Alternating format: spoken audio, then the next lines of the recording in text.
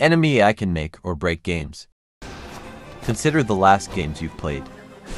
Does it feel like the enemy has a mutated brain or something that they are able to decide things on their own? That's a sign that game has a good enemy AI. And our task today is to design an AI that is realistic enough and maybe somehow improve our game. There are two things we need to consider in designing enemy AI. First, what are the behavior or set of behaviors an enemy AI should have? For demonstration purposes, we will only have the following.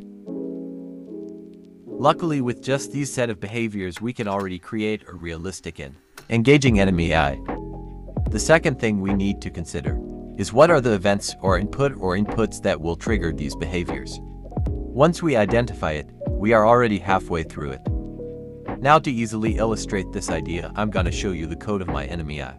I will try to explain it line by line as we go through it. These for unready variable declaration.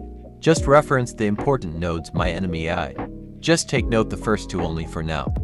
The variable reference player is just to reference the player. Some of these variables are pretty much self-explanatory, so I will not explain it here. The velocity is to store the movements of the enemy and the direction, if the enemy will face left or right. Now the state is just a single value storage for the current state, and the enum states is a holder for the set of behaviors. Now we have three functions that we will gonna call at the override process. The handle physics, handle flipping, and handle states. The handle states is the most important one. We use a match keyword to enable us to have one state at a time. Inside this are all the states I defined inside the enum states. Now I also played animations inside each states. If you don't want the animation to loop, just the if statement to the last frame, then change state.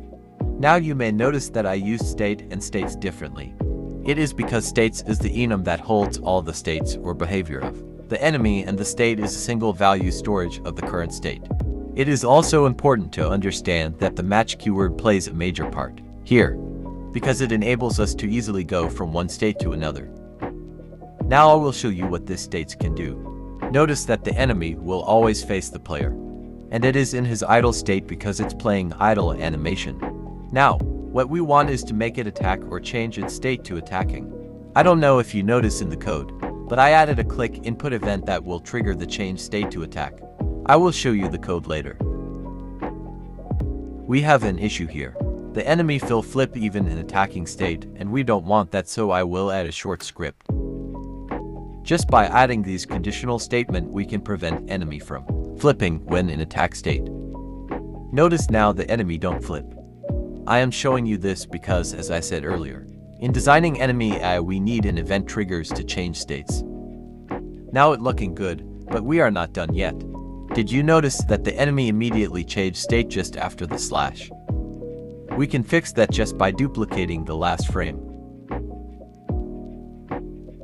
We also need to change the condition.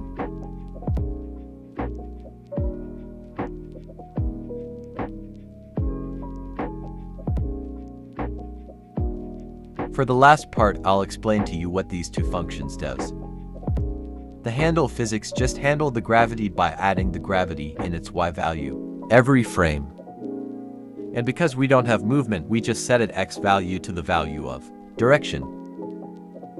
Now the handle flipping just set the value of the direction to the difference of the reference player and the enemy global position, then normalizing it. We then flip the sprite depending on its value. And that's it for this part. In the next part of the series, we're gonna cover how to make the enemy chase the player and attack when the player is in range. And if you are making a game and want to know how to make an enemy like this, be sure to subscribe and like this video, it helps a lot.